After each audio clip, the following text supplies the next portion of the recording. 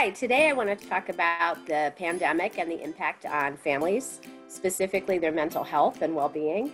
Finances are a huge problem right now. People are jobless. People are not able to see people. Isolation is a huge problem. And children are impacted because their whole schedule and routine are upended.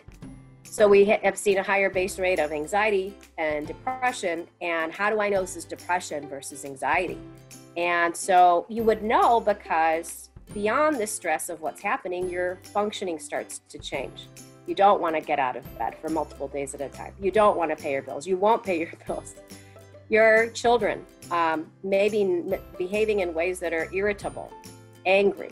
So there are many things you can do to get help during the pandemic and to keep resilience alive in your households. And don't forget about the most basic things. Eating well, staying on a routine as much as possible, showing your children, modeling good behavior. I sleep on time. Today I'm very stressed, but I'm going to go out for a walk. I'm going to do it safely, but I'm still going to exercise. Modeling good coping skills for your children.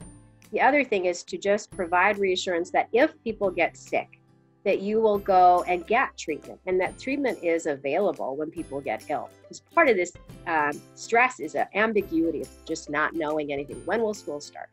When will the pandemic end? And of course, we can't give those answers, but we can reassure that our family is going to do our best to get through this, even if we have to play inside on a rainy day all together.